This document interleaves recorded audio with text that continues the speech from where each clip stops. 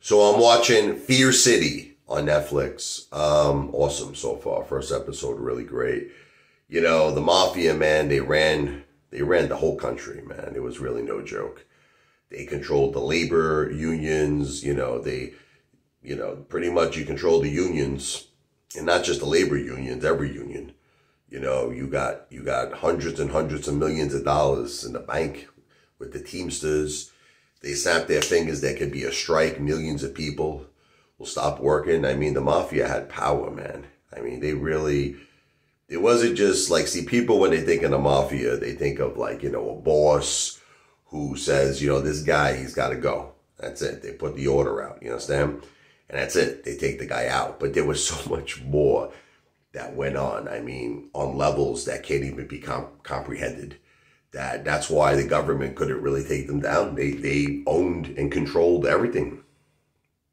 They controlled everything from construction in New York to decisions that were being made with unions, with the truck driver, with the Teamsters, hundreds of millions of dollars in the bank.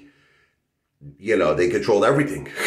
So it wasn't as simple as just, is this guy gonna, take this guy out? There was a lot more. And I don't think the government really understood that.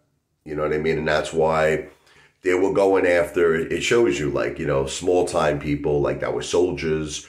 They weren't able to get to the bosses. They couldn't connect anything to the bosses. They couldn't connect anything to the big action. And then they came up with the famous RICO. Okay. And that's ultimately was their weapon. But the funny thing is, even Gotti beat that. Gotti beat, she had the Jackaloni. Remember Jackaloni? She tried to take Gotti down with the RICO, but she couldn't. So that's why they called him the Teflon Don, He was untouchable. But eventually, we all know what happened with Sammy Gravano. And that was it.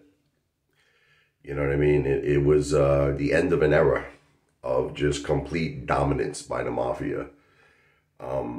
The Mafia is probably still around. They're still out there. It's just that now it's not as, I don't know, it's a little different. You got technology, you got too many things that back in those days didn't exist. So it's different. But once in a blue moon, once in a while, we're reminded that the Mafia exists. I don't want to bring up a very good friend of mine that I knew in Brooklyn. May he rest in peace. But, it's just a very tough thing to talk about, because my father was very good friends with him. I was good friends with him. But you hear about Spumoni Gardens in Brooklyn. One of the owners was shot. Okay, and Lou, he's a good friend of mine.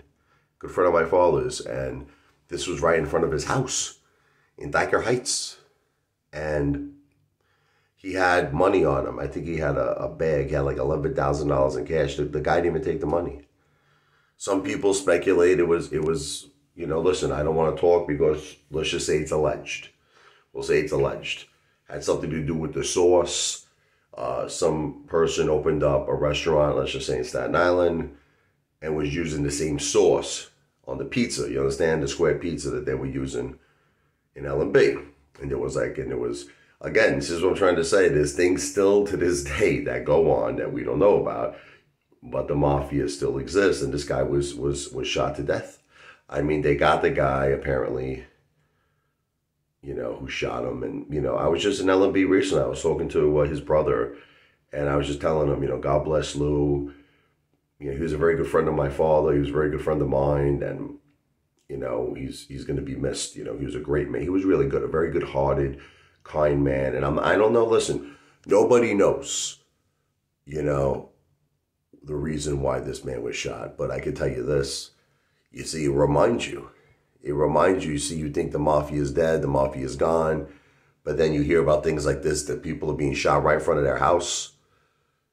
And you're like, this happened a few years ago. This wasn't like, we're not talking 20, 30, 40 years ago. I mean, what are we talking about? Maybe 3 or 4 years ago or something.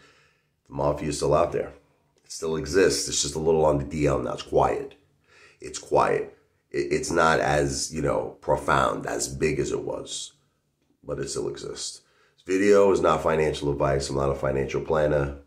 I'm an entertainer. This video is for entertainment purposes only.